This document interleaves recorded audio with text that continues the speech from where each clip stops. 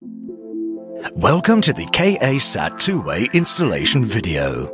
This video is for use by certified two-way professional installers only. Any private individual must contact their distributor for installation advice. You must respect all local health and safety regulations pertaining to satellite antenna installation. Eutelsat does not accept any responsibility for any harm or damage resulting from installing a two-way antenna.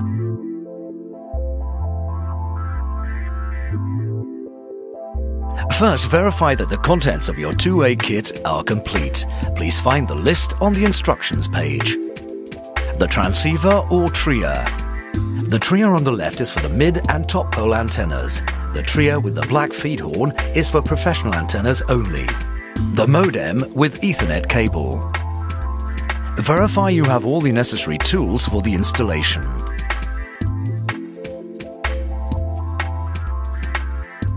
You can now start to assemble the antenna. Take the disc with A pointing upwards.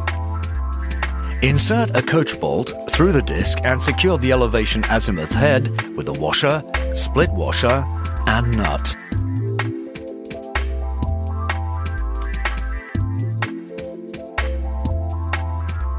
Now, secure the plate and head with 4 coach bolts and washers and nuts as shown.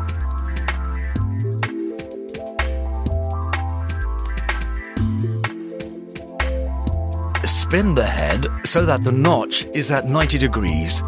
Then tighten all 4 nuts.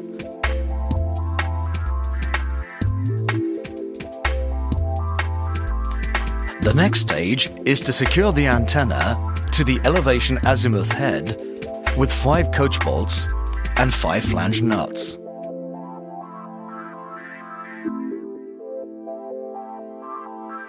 Tighten all 5 nuts and be very careful not to deform the dish in any way.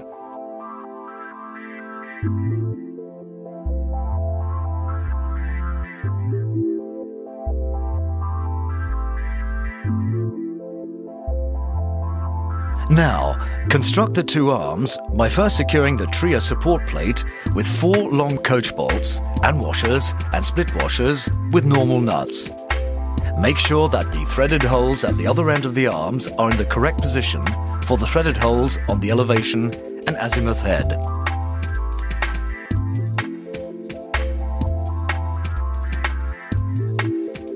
The yellow warning sign gives a good indication on one arm. Mast must be 50-51 mm in diameter. A mast of 47-49 mm will not work. Weight loading for non-penetrating mounts should be according to local conditions. This is a mast delivered with the antenna. This table defines the wind loading limits.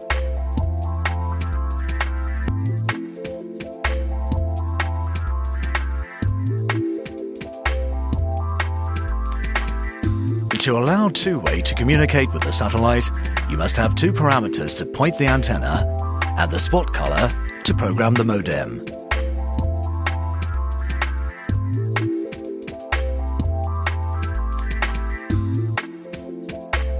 The azimuth angle is in reference to north and corresponds to movement right and left of the antenna.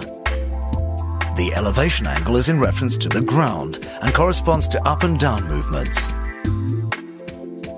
To identify the azimuth, elevation and spot color that corresponds to your location, you must go to finder.twoway-install.com.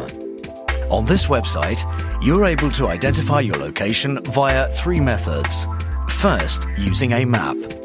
The website then calculates the elevation and azimuth angles and your spot color. This color configures the circular polarization and the modem. You can also use GPS coordinates to calculate the angles and spot color configuration.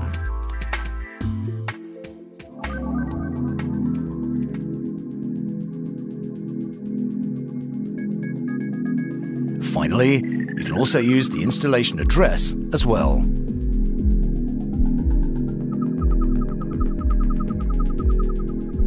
You can then go to the satellite view and zoom in. The arrow shows the line of sight angle. You can discuss the antenna position with your client before you arrive.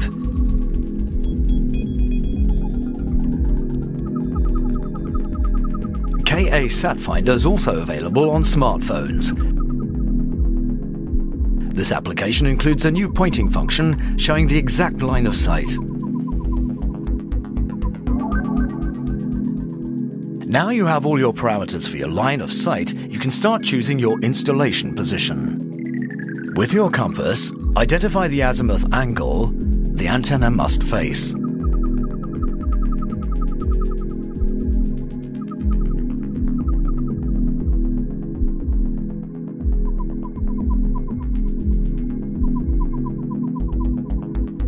You must have a clear line of sight to the satellite position with no obstacles, such as buildings or trees. A person should be prevented from getting within a distance equal to the diameter of the antenna.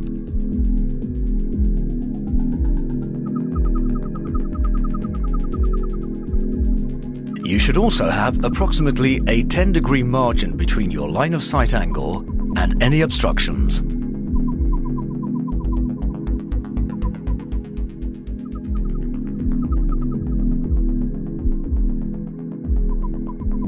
The final criteria for choosing a good installation position is the maximum cable distance between the modem and antenna. The maximum distance is 50 meters, but can be longer depending on the type of cable. When cabling the antenna, leave a service loop of about 70 centimeters to enable the replacement of connectors. At the point of entry to the building, put in a drip loop. When drilling the hole in the exterior wall, drill down at a slight angle to prevent water penetration.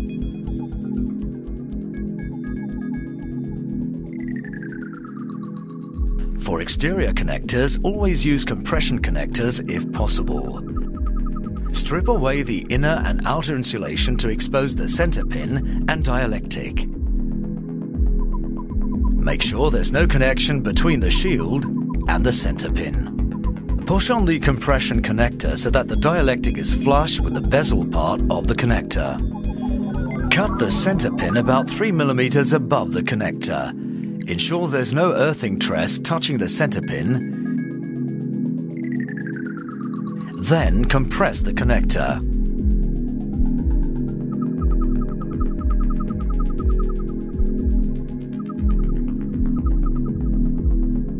The antenna weighs over 14 kilos when complete, so we recommend installing it in two parts.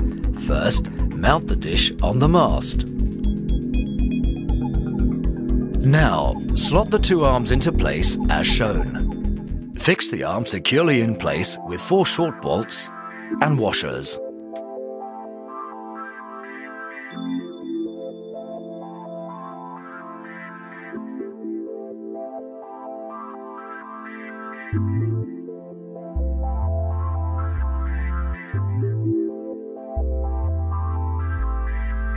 To secure the earth cable supplied, bolt one end to the azimuth and elevation head with the serrated washer, scoring the paint.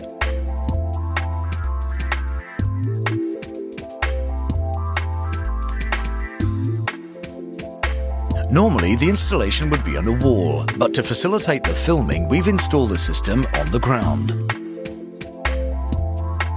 We will now locate the satellite with the first pointing procedure. Install the KU pointing tool with easy-to-use Velcro, then connect to the analyzer.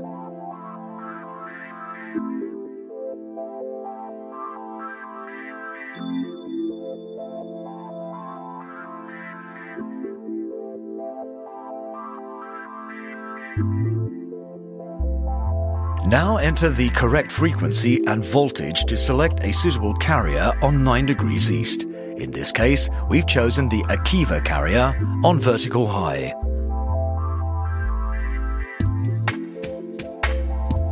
Ensure that both elevation locking nuts are loose and adjust the elevation to the value indicated by the KA SatFinder application.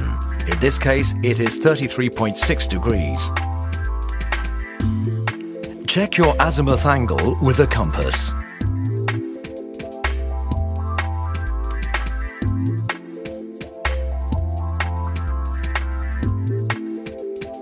Adjust your antenna until you've maximized the 9 degrees east KU signal on your analyzer, then lock off the 6 canister bolts .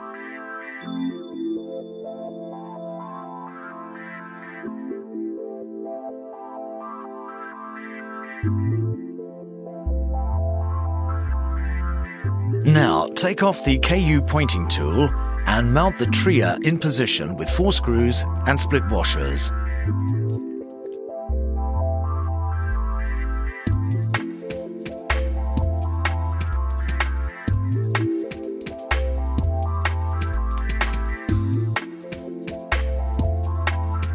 Connect the earth cable to the TRIA as shown.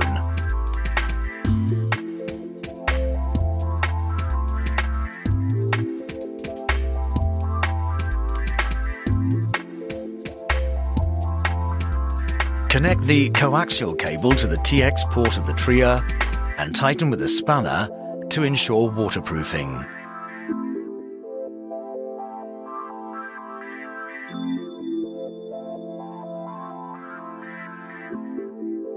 Connect the modem TX port with the TRIA TX port. Power up the modem by plugging in the power lead. After modem boot up is finished, plug in the Ethernet cable, then connect your PC to the modem. For Windows 7, click on Start, click on Control Panel, click on View Network Status. Click on Change Adapter Settings. Right-click on Local Area Connection. Click on Properties. Click on IPv6 to deflag it. Click on IPv4, then click on Properties. Check Obtain IP Address Automatically is highlighted. Click OK, then Close. Now you need to configure Internet settings. Click on Start, click on Control Panel, click on Network and Internet. Click on Internet Options. Click on Connections. Check Never Dial a Connection is selected and press OK.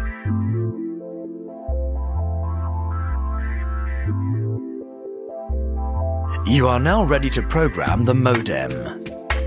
Type in the address 192.168.100.1 in the URL window, then press Enter. You are now in the modem user interface on the home page. You can enter the modem page with details of the modem and the TRIA page with details of the TRIA.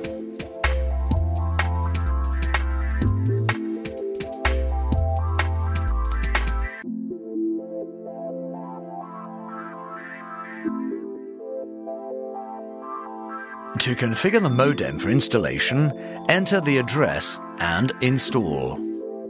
You now highlight the spot color indicated by the KA Sat Finder and press on the arrow on the right-hand side. You now enter a new screen for antenna pointing.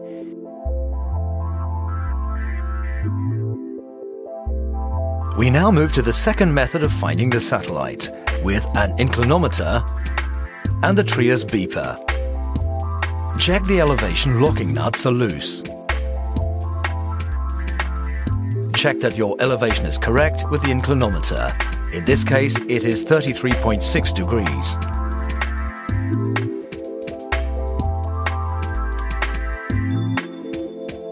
Check your azimuth angle with a compass. Now, you hear the heartbeat tone. You should turn the antenna until you hear the ambulance tone.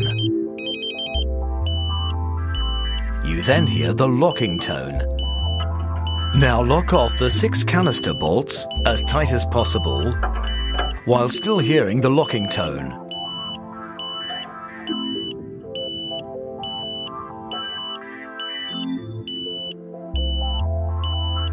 Reset the modem SNR meter.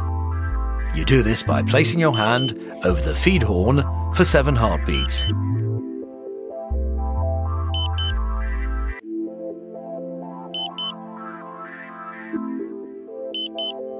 You hear the ambulance tone again, and then the locking tone. Check the 4 azimuth locking nuts are loose.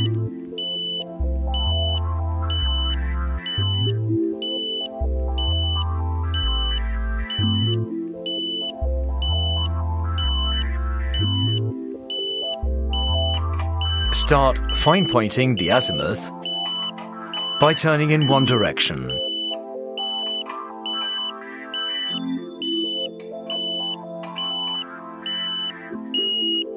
When you hear the tone drop, change direction.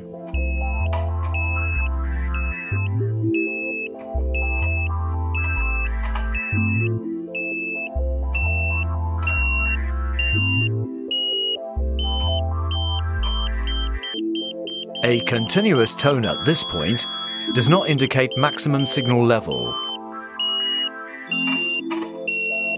You must hear the tone drop a second time. When you hear this, change direction.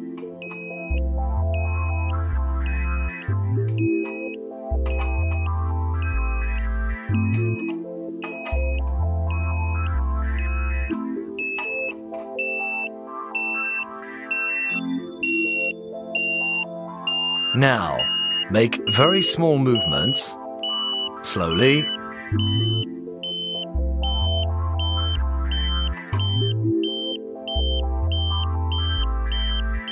Very slowly.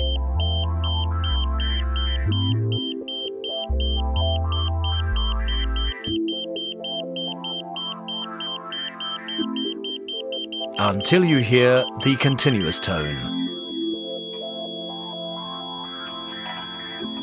Lock off the 4 azimuth locking nuts as tight as possible.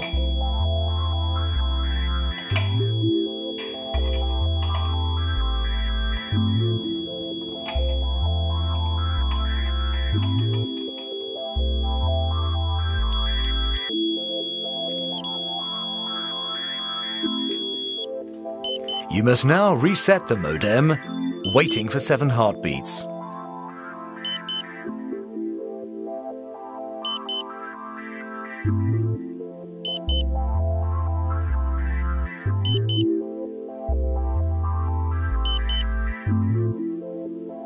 The ambulance tone, then the lock tone.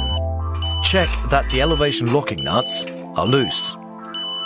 Start fine pointing the elevation by turning in one direction.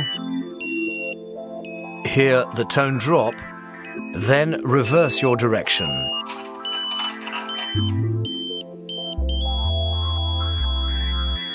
A continuous tone at this point does not indicate maximum signal level. Keep going until you hear the tone drop for a second time.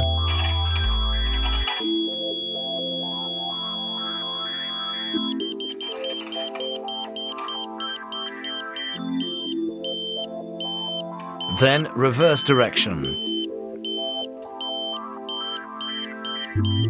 Now, make very small movements slowly, very slowly, until you hear the continuous tone. Lock off the elevation rod and then the 2 elevation locking nuts as tight as possible.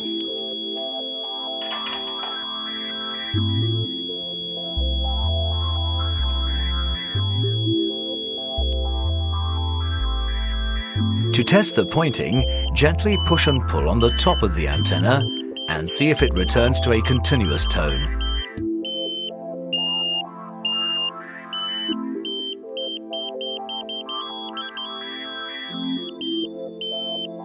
Then push and pull on the sides of the antenna. Again, it should return to the continuous tone if it is pointed correctly.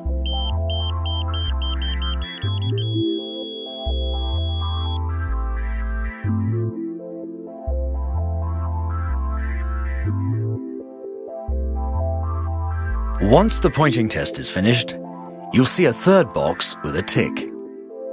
Once you have a tick, you click on the arrow on the right-hand side.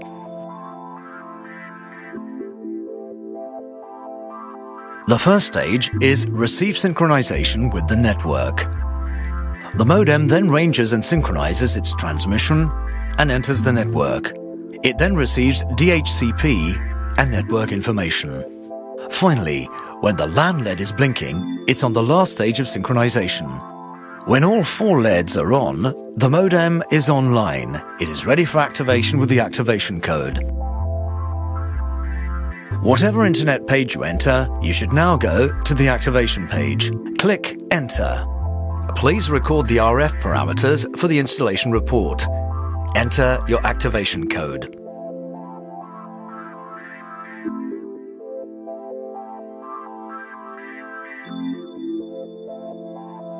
Modem activation should be finished after reboot.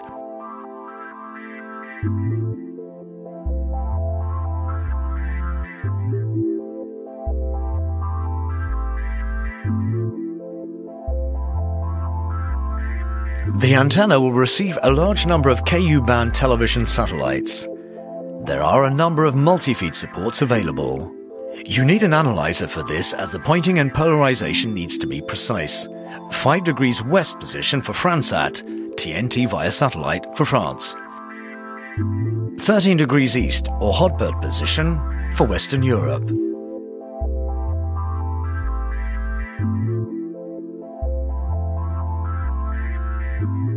"28 degrees east position for Freesat and Sky, available in the UK mainland. There's also universal support that can be used for a number of satellite positions at the same time, as shown for the 28 degrees east position. 13 and 19 degrees east position for most Western European countries.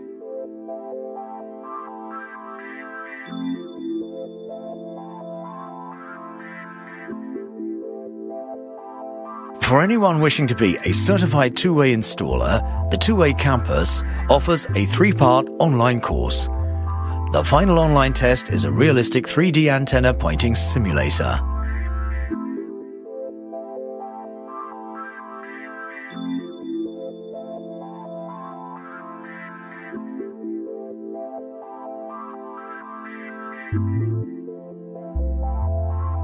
The KA Sat Finder is an essential online tool to determine both your line-of-sight angle and modem configuration. It is available for all computers and mobile phones, with an offline version as well. The Two-Way Extranet offers certified installers multimedia support, documentation, and a discussion forum.